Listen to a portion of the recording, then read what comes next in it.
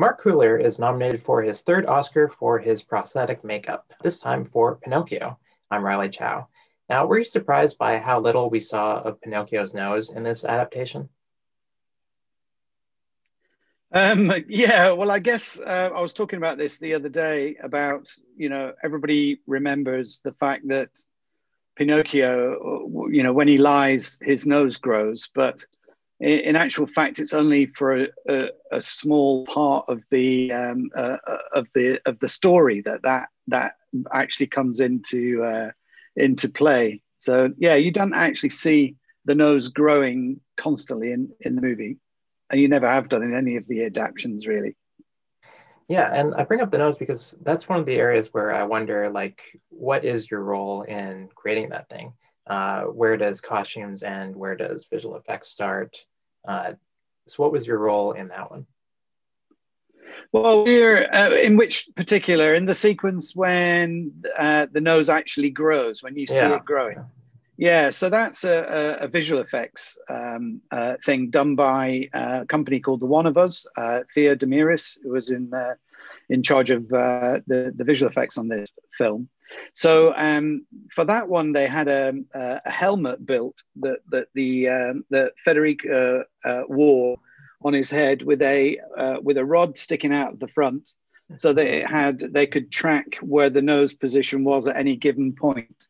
And then it was created digitally for that particular sequence. It was one of a few sequences that visual effects were used with Pinocchio.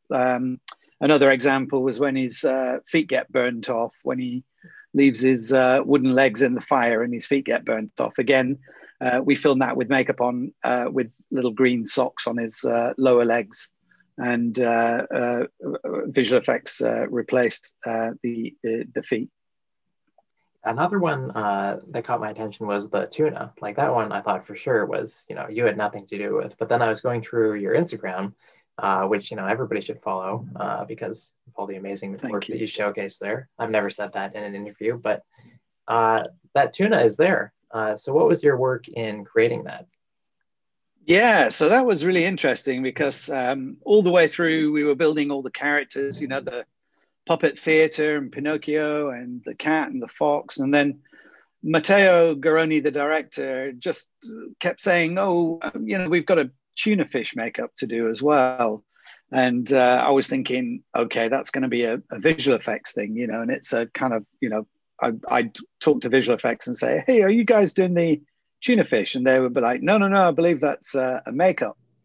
So it was like, we were just think, how do you do a tuna fish makeup? How do you get somebody's face in a tuna fish? But the only thing, once the actor was cast, we then took a head cast of him, and the only thing you can do really is just throw some clay on it and see what happens, and see if you can actually create something that looks fish-like. Because Matteo, because he's so character oriented, he's really interested in seeing the human quality of all these animalistic characters, and he really wanted this nice interplay with Pinocchio to be with the tuna fish talking to him with the performance, and Pinocchio gives him a little kiss on the head, and Matteo just really wanted a makeup in there. So we did a test, and we found that we could do a face makeup, and then visual effects would then track on the tail at the back ends.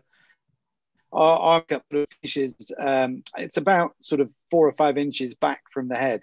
So it was quite a huge prosthetic makeup with a foam structure. And then we had some tracking markers around the edge. And then the One of Us visual effects added the tail and made it interact with the water. And it worked really well in the film, I think. It was nice for Matteo to keep all these characters have a very similar theme in the fact that you can really see the human person in there. Pinocchio, he wears this pointy hat, and I wondered if there was a practical reason for that behind the scenes, like maybe that was covering up some of the makeup or something. But then he actually takes it off several times in the film to use it as a bucket. So was there any reason for the hat beyond, he wears a hat in the story? No, it was just the costume that Massimo Cipollino made for it. And it's based on some of the early drawings of Mazzanti and Chiostri, where Pinocchio does have this little pointed hat. So it comes from the original illustrations, really. When Pinocchio is wearing a hat in those illustrations, it's generally a little pointy hat, as it is in our film. Another point that there are pointy hats is when Pinocchio gets hung from a tree. And that scene had me wondering who the intended audience for this film is. Do you have a take on that? Well, I think, it's a children's fairy tale, at the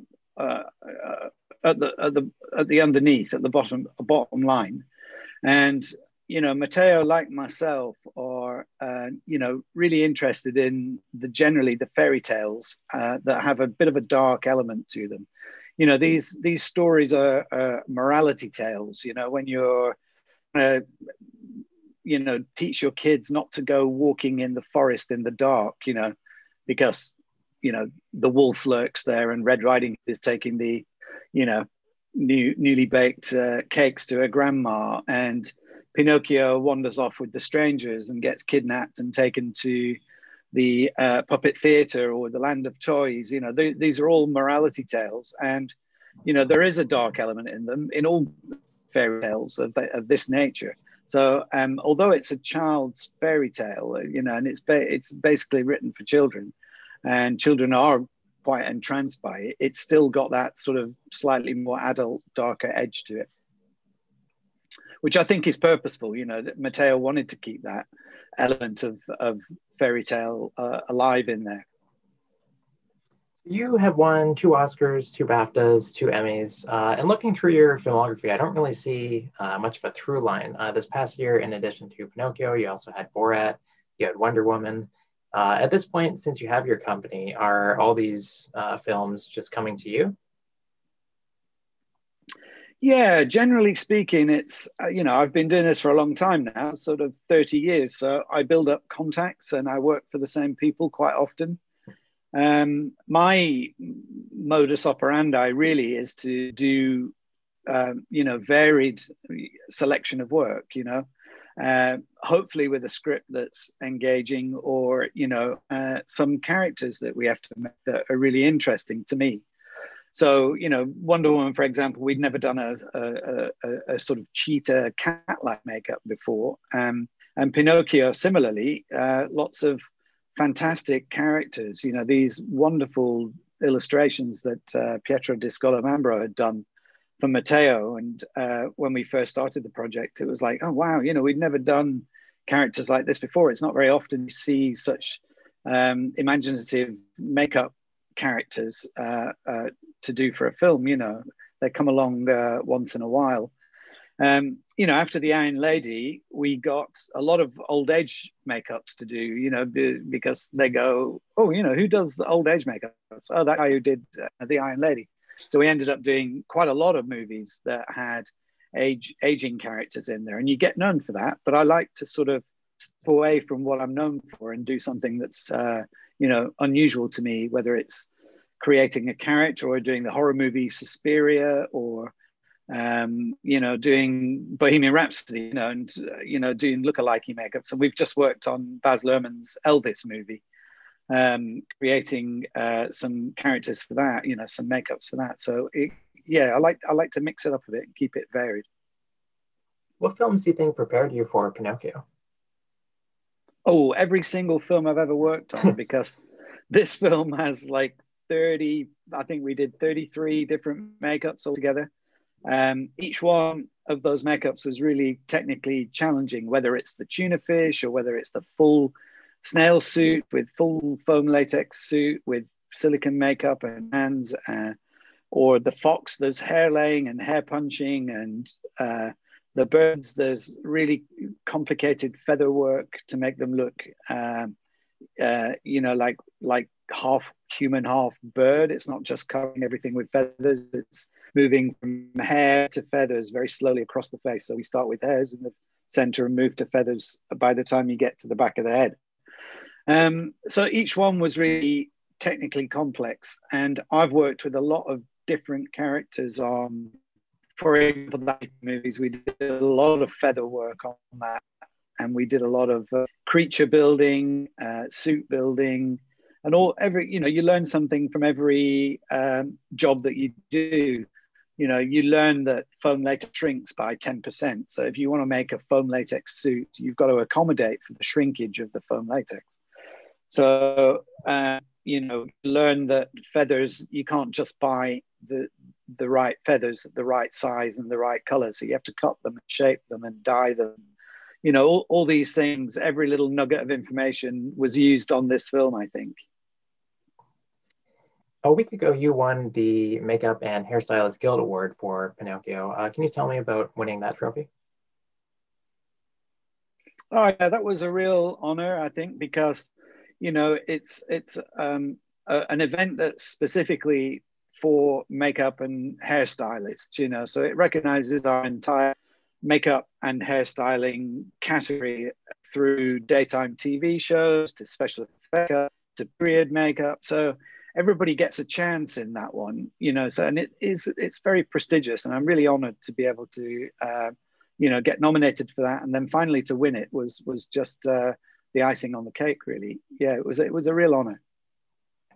You mentioned the Iron Lady. That's the first Oscar that you got. I'm wondering if you have any observations about what they're doing differently in The Crown, adapting Margaret Thatcher in that series versus what you did in the Iron Lady. Do you know what? I haven't seen The Crown at all. I've not seen. It's kind of on my list to watch, but I haven't done it yet.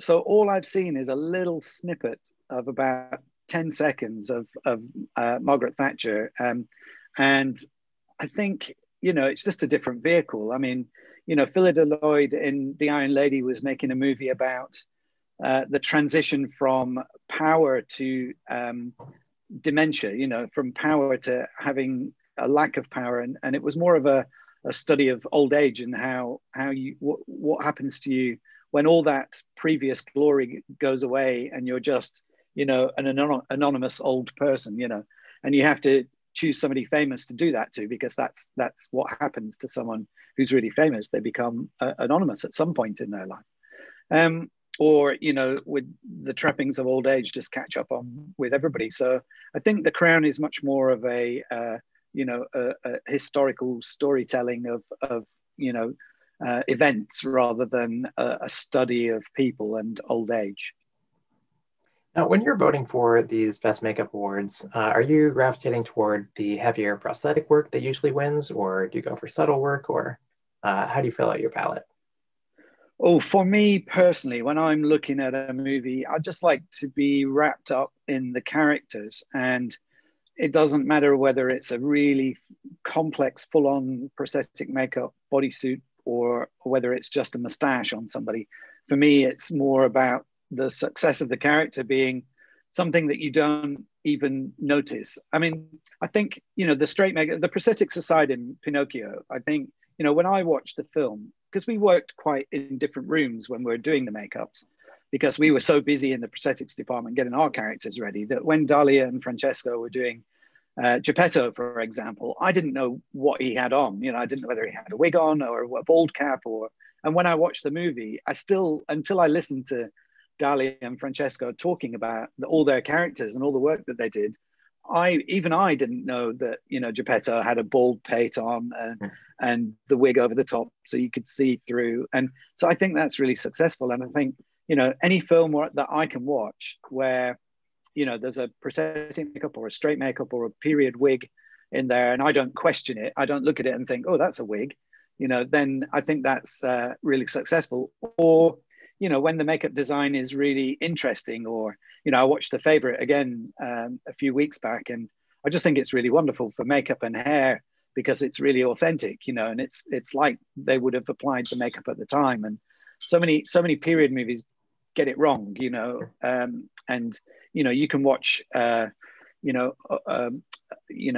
Viking drama and the guys look clean or look like they've just come out of the hairdressers, whereas I want to see the grit and the dirt that would be on there in the real situation, so it's about authenticity really, and about being carried away by the story. Right. Well, Mark, thanks very much for chatting with Cold Derby. Thank you.